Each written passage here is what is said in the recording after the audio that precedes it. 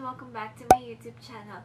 So, may panibagong makeup video na naman po tayo, and ito yung look na ginawa ko, and medyo colorful po yung look natin today, and it's not my usual makeup look. So for this video, well, we're gonna try the Dawson and Jeffree Stars mini controversy palette, which is this one. So if you guys want to know how I made this look, please keep on watching. So yun guys, lalapit ko lang kayo ng konti para mas makita nyo yung ginagawa ko sa mukha ko. So ayan yung box niya. Mini controversy. And sa likod, ayan din siya. Meron lang siyang logo ni Jeffree Star and ni Dawson. Let's open it.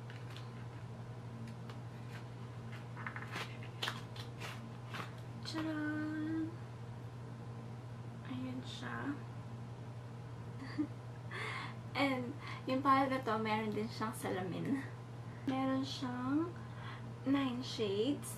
One thing I loved about this palette is yung pagkaka-detail ng bawat isang shade. So let's start this look right now. So I'm gonna prime my face first using this CoverGirl True Blend Primer.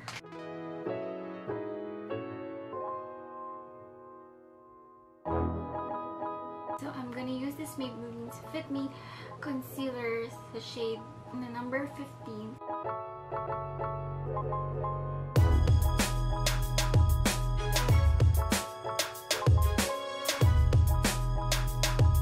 And I'll be using this shade.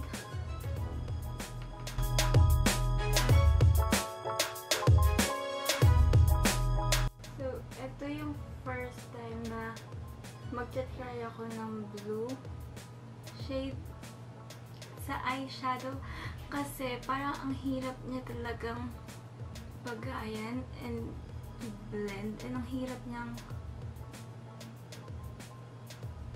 pagandahin sa bandang dulo. Wow guys, nakita niyo ba yung pigment na yan? And meron lang siyang konting mga shades na napupunta dito.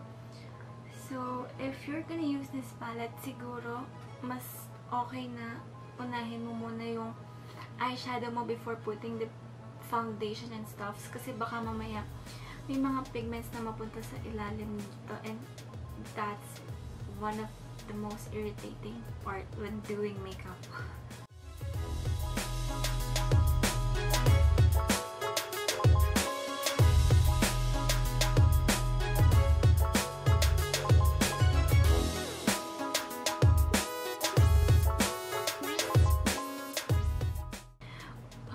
Nakikita niyo may pigment na yan. Ang ganda ng blue. And the next shade that I'm gonna use is the shade Controversy.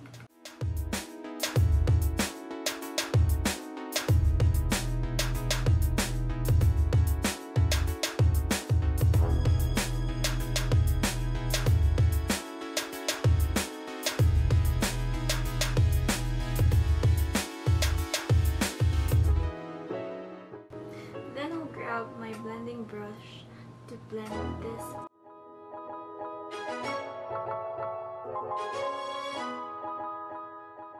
Then I'm gonna grab another fluffy brush, and I'm gonna use this shade Exposed, which is parang like violet or baby pink yung color, and ilalagay ko lang siya sa taas ng Controversy na shade.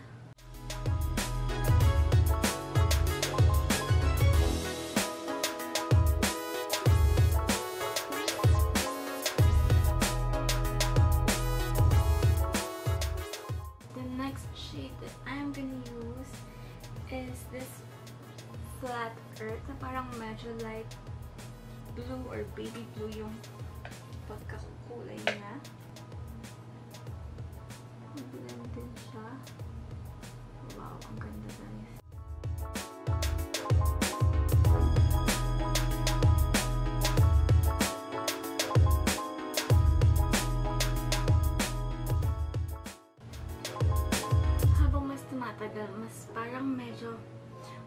hirap niyang i-blend. Kaya mas okay pala siguro na pagkalagay mo, i-blend mo na agad siya. Lalagyan lang ako ng konting shade ng My Apology. Dito lang.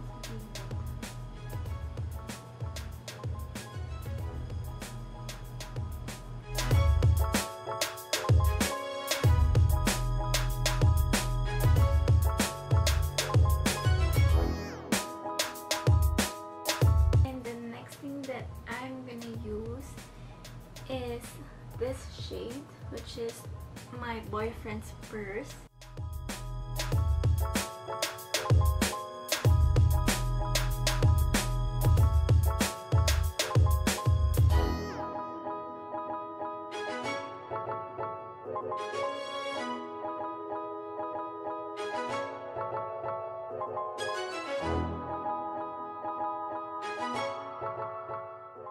I'm gonna use this Cry on My Couch shade, this one, para lang ilagay ko siya dito sa ilalim ng kilay ko.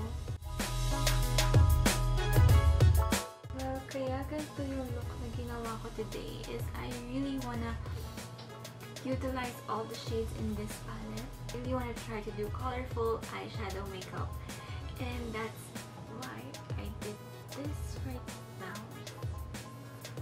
I know it's not that pretty, and I think hindi lang naman ito yung look na pwede mong gawin sa palette na to.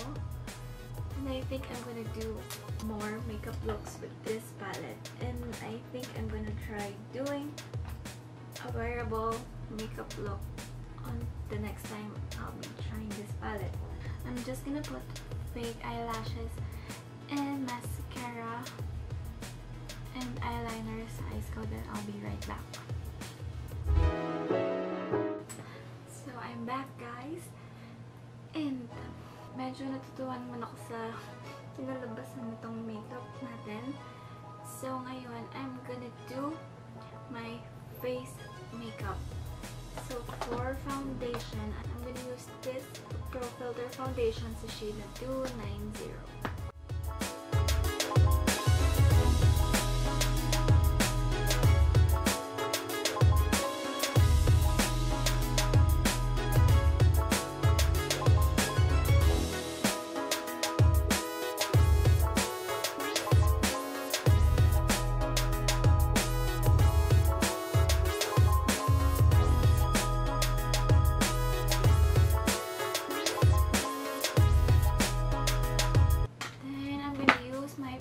Blender to blend my foundation.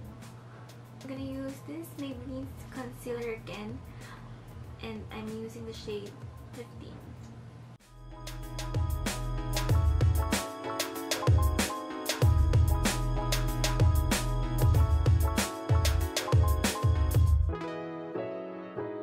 I'm gonna blend my concealer again.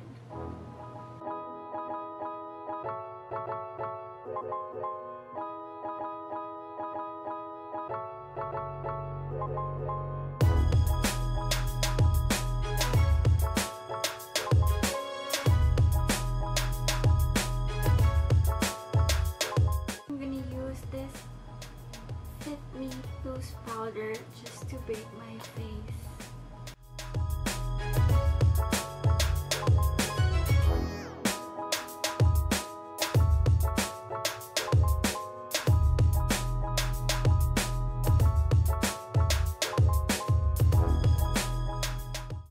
For my contour, I'm going to use this chubby stick from Clinique.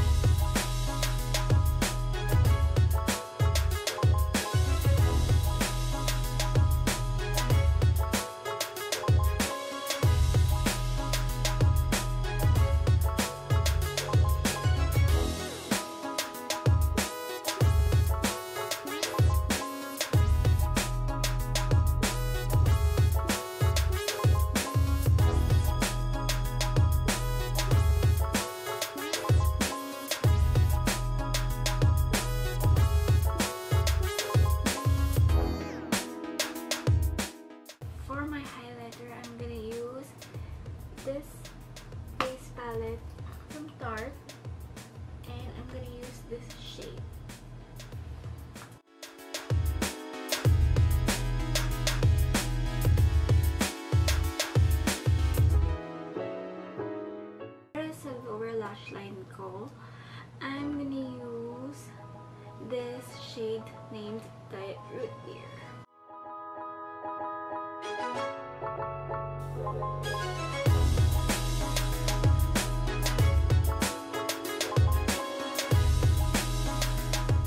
And gagamitin ko tong shade na My Apology. Maglalagay lang ako ng konti dito part na to.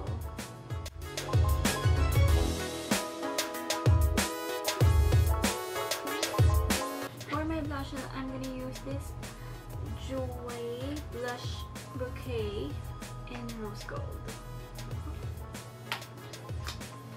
Ito siya. And I'm gonna use this shade. And just gonna put a little bit on my cheeks.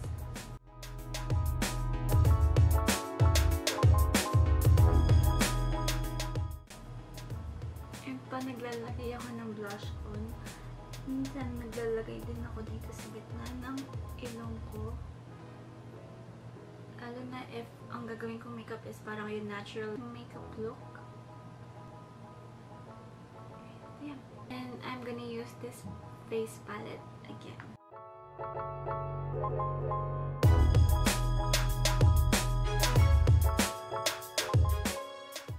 Then for my lipsticks, I'm gonna use this Christmas Cookie from Jeffree Star Cosmetics. And ito yung kulay niya.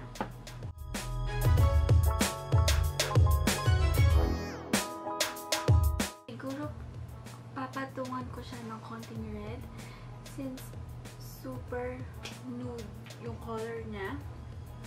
And I'm gonna use the shade Red Rum from Jeffree Star Cosmetics ulit.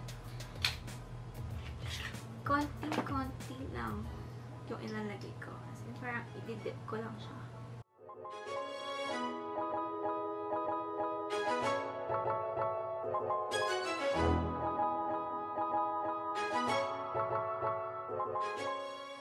So, ayan guys. I'm just gonna finalize this look and I'll be right back for my final look.